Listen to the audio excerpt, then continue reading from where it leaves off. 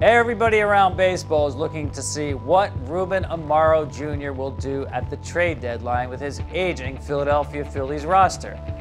Now, the window closed a while ago on the Phillies and this great group of players, mostly homegrown, that gave so much success to the Philadelphia franchise. But now's the time to start considering moving, if not some of those players, the complementary players, such as Jonathan Papelbon and Marlon Byrd, Kyle Kendrick perhaps.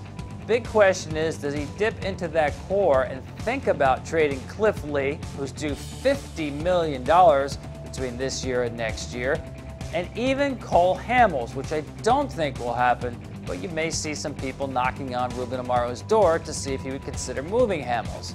Chase Utley has come out and has said he wants to stay in Philadelphia, and I don't believe he will be traded.